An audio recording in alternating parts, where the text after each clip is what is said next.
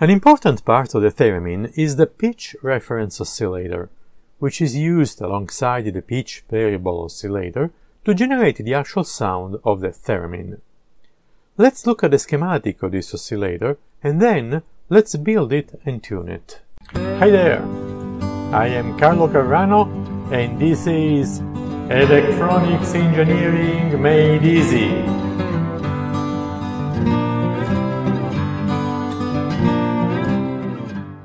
The pitch reference oscillator works in the LF band, also known as low frequency band. This is a radio frequency normally used for navigation and for RFID devices, like those in cell phones and some credit cards. The theremin uses this same LF radio band, and in particular it works at around 172 kHz. The oscillator that I decided to use for this project is a so-called tuned amplifier oscillator. There is a resonator tank made up by L1, C4, C6 and C7 that resonates at the frequency we need, and there is a transistor that works as an amplifier to restore the energy lost by the resonator tank due to its parasitic resistances, especially the one on the inductor. Basically, the transistor will inject new energy in the resonator tank at every half cycle, allowing the resonator to sustain the oscillation indefinitely. A potentiometer RV1 allows us to fine-tune the polarization of the transistor so that we can increase and decrease its gain in a small range. This adjustment is necessary to manipulate the sensitivity of the pitch when the player moves its hand around the pitch antenna. The other components in this circuit are needed to correctly polarize the transistor. This is done through the resistors R2, R3, R5, R1, and R4, and to filter the polarization voltage in all the places where we want a constant voltage. This is done by the capacitors C2, C3, C8, and C1. Capacitors C5 is used to help initiate the oscillation when the 12-volt power supply is applied to the circuit. And finally, the resistor R6 is used to adjust the output impedance of the oscillator. In fact, without this resistor, the load of the next stage of the circuit, which is the mixer that adds up the signal of this oscillator to the one of the pitch variable oscillator, could drain enough power to stop the oscillation altogether. Let's now take a look at the implementation of this oscillator. To save some time, I already built the circuit on this breadboard. You can see here the transistor, which is here in the circuit, and then there is the resonation tank over here, L1, and this called capacitor and two variable capacitors, and they are right here. This is the inductor L1, and then the capacitor and the two variable capacitors. Then we have the polarization circuit here, 150K, 33K, these are the resistor, the potentiometer, and this capacitor. And they are here, so these are all connected to the base. So let's see, on the base we have the resistor that goes to the potentiometer connected to the negative rail and to the positive rail, a capacitor across the end of the potentiometer, and then another two resistors here, one, this, and the other one hidden behind here, and these are the two resistors up here. Then on the emitter we have another resistor and another capacitor, and they are right here, the resistor and the capacitor. And then we have another capacitor which is connected between collector and emitter of the transistor, and that is basically this one, which is connected between the emitter here and the collector over here. And finally we have another capacitor here, 33 nanofarad, between this point above the inductor L1 and the negative rail, and it's right here. The resistor, the capacitor that goes to the negative rail. There is a 1K resistor, which is right here. And finally, I have applied the 2 test points, one here and one here, to be able to connect easily the oscilloscope, so we can tune this circuit and see if it works correctly also. So let's do that. Let's put the circuit over here. Let's power it up using this, which is connected to the 12 volt power supply. I'm gonna connect this over here with the negative and the positive correctly connected to the appropriate rails. And then the oscilloscope here, the negative, the common, and this is the actual output of the oscillator. So let's see on the oscilloscope how this looks like. Here it is. Let's zoom in a little bit so we can see it better. So as you can see, this circuit provides a very clean sine wave, and we can read over here the frequency of this sine wave. We said before that we need this oscillator to work at 172 kHz. Right now it's too low, so we will need to act on the variable capacitors and see if we can adjust the frequency with those, this one and this one. So while I adjust the capacitors, let's monitor the frequency on the oscilloscope and let's see if we can reach the 172 kHz that we are looking for. So this is the first variable capacitor. You see that I can increase the frequency a little bit. 146, 147. Okay, I think I reached the maximum with this variable capacitor. So let me act now on the other one. This way is decreasing, so rotating the other way around. So we are already at the maximum here.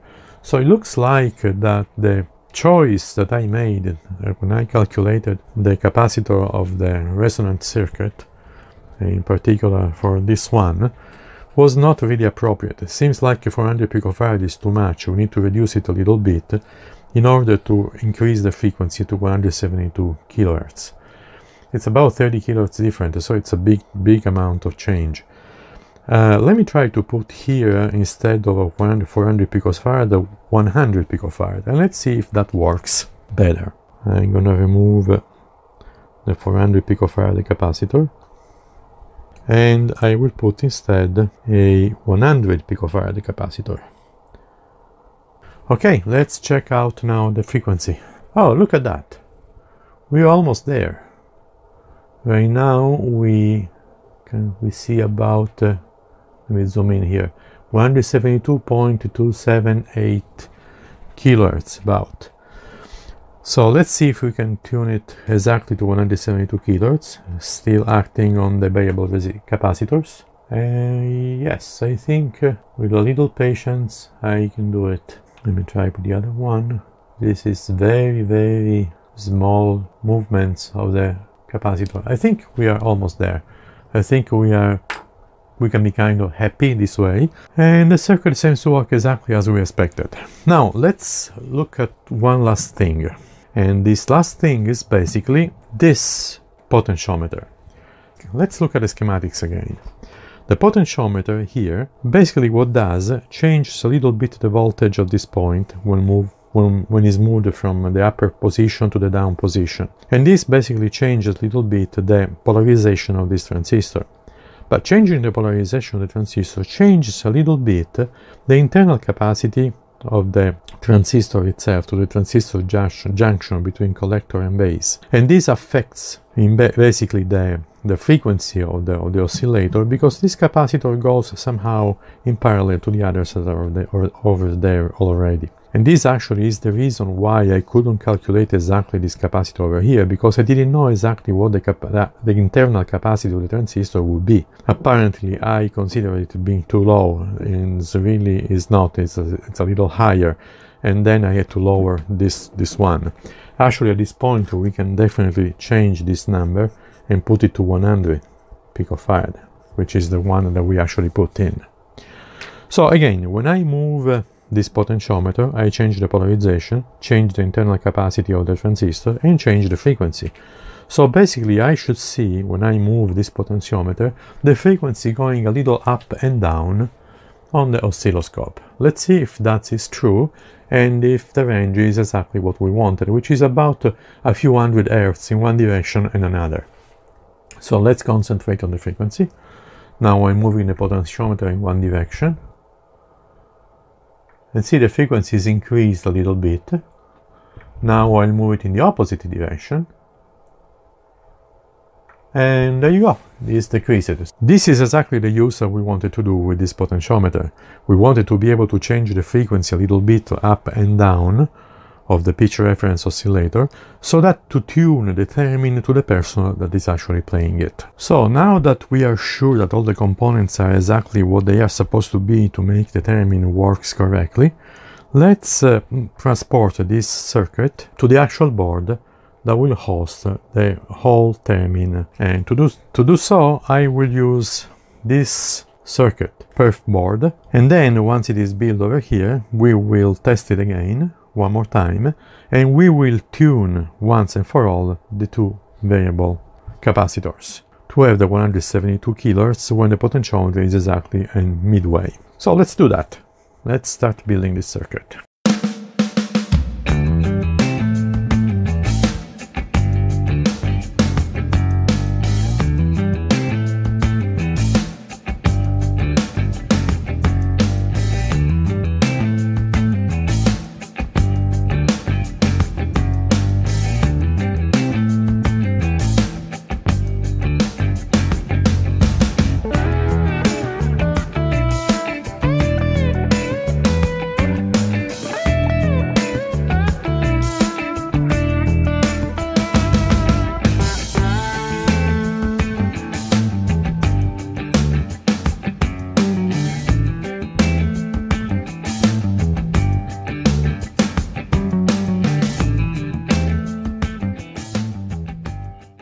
And finally, here is the completed circuit. Just one little thing different from what we saw before. I had to modify the capacitor over here and put one of 260 picofarads. This is because the parasitic capacitance of the breadboard is higher than the parasitic capacitance of this perf board. And so the circuit was oscillating at a frequency that was too high for what we need. So increasing the capacity a little bit allowed me to get back to the correct range that we need for the theremin. So now let's do the final adjustments. So let's power up the oscillator. Here. Negative voltage over here. Ground. And positive over here. And the oscilloscope will go over here to ground and to this test point over here. So let's look at the oscilloscope now. Let's enlarge a little bit. So you can see how it's working quite good. The sine wave is perfectly shaped. There are no problem with it. Let's make the final adjustments. So I'm gonna do the final adjustments with the two variable capacitors until we reach the 172 kilohertz that we require. So we have to go up a little bit. Okay, almost there. There we go. A little fine adjustment, and there we are. Let's check that with the potentiometer we can go up and down from this central frequency. So in one direction we go down to 71.8 kilohertz, and in the other direction we go up to 172.14 kilohertz. Okay, I think for now we can be satisfied. Further adjustments will be done once the whole theremin is mounted. So that's it for now. Next time we will work on another piece of the theremin.